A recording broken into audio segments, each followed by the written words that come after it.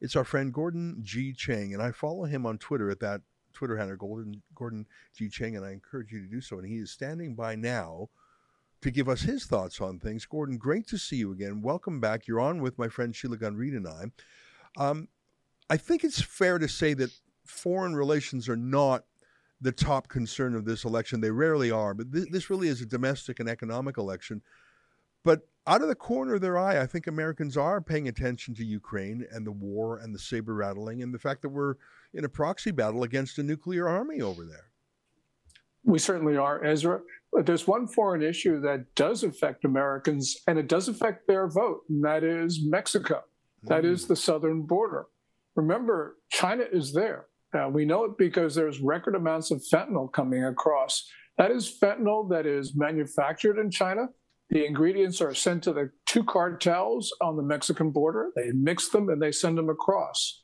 So that's one issue, because that was 77,000 Americans last year who were killed by illegal fentanyl. And these fentanyl gangs are supported by the Communist Party because they could not operate without the blessing of the party in the party's near total surveillance state.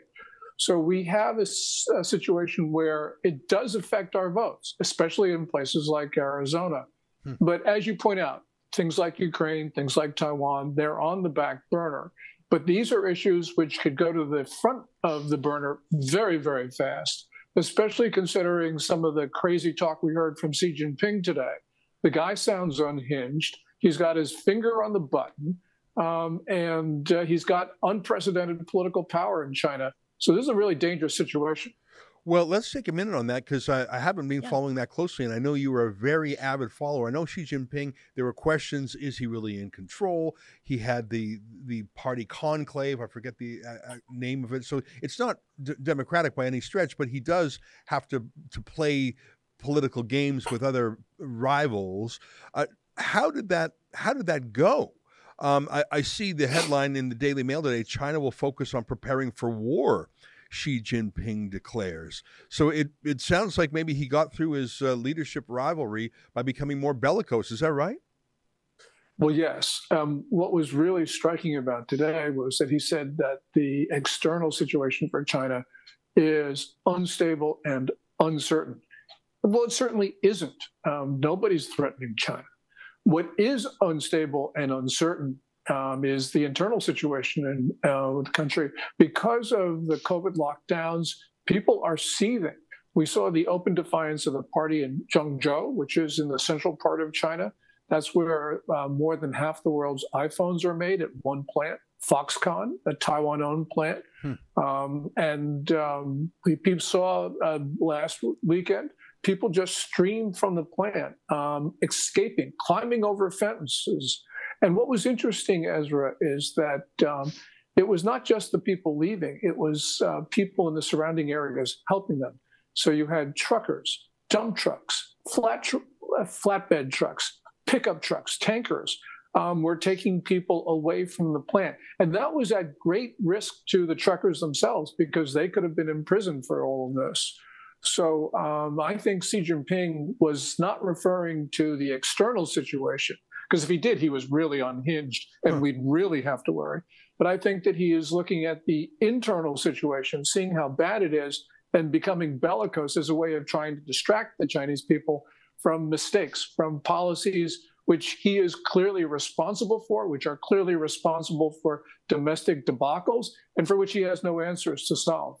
Wow, that's incredible. You know, when the lockdowns first began in the West, I remember seeing some videos coming from China, some of which I now realize were probably doctored or misinformation. I remember that famous one of someone just literally collapsing on the street, and that was COVID. And a lot of these were generated in China, and I think I probably was taken in by some of them. And part of me thought, this is China's way to scare the West into locking ourselves down while they move on. And I remember, by New Year's Eve, flipping from 2020 to 2021, I know Wuhan was back to normal. They had fireworks, and the West was really getting locked down. And I thought, they just scared us into locking ourselves down. But it seems a little different now. I see images out of China, and maybe, again, I'm getting doctored video, that China is actually going ahead with its zero COVID, and they're going ahead more strictly than ever. So maybe it was to hurt the West, but they're actually enslaving themselves. Like, I think that I don't know why, but I think parts of China, and it looks like it's sporadic, are locking down harder than ever. Am I wrong on that? It's hard to know what's really going on there, but I think they've gone nuts on COVID, even though it's almost 2023. Yeah, they've gone insane on COVID. And the reason is that Xi Jinping is using the COVID rules to control the Chinese people. He is known as the author of the zero COVID policy, which is to do everything possible to prevent any transmission of the disease. And what it's done, even if it's been successful in reducing COVID, it's caused so many other problems because people can't go to hospitals. We see COVID jumping all around the country. Right now, it's in Guangzhou, which is a really important domestic center for manufacturing. And this is a really bad story because it's disrupting the Chinese economy.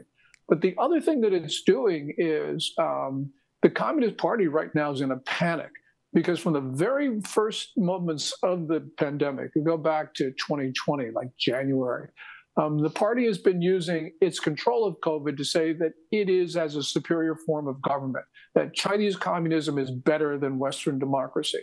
So every COVID case now is considered to be a threat to Communist Party rule. It's a test of legitimacy.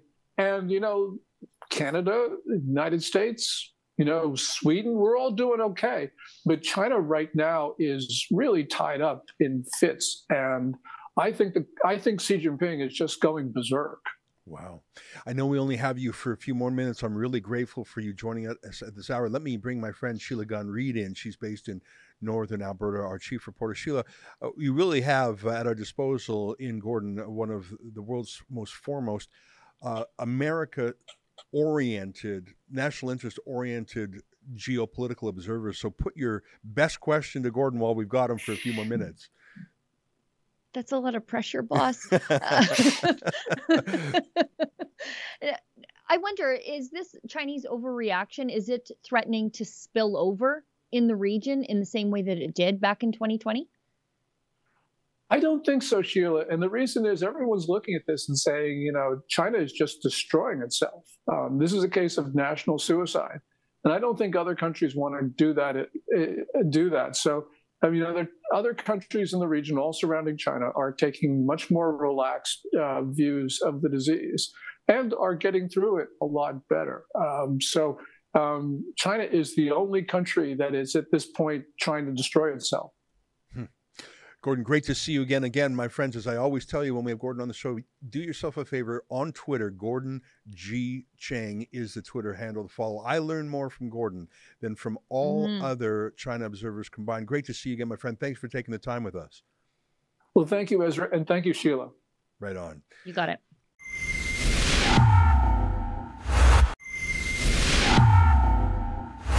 Freedom in 2022 is your right to disagree with me anytime on anything, in your heart, online, or in the public square.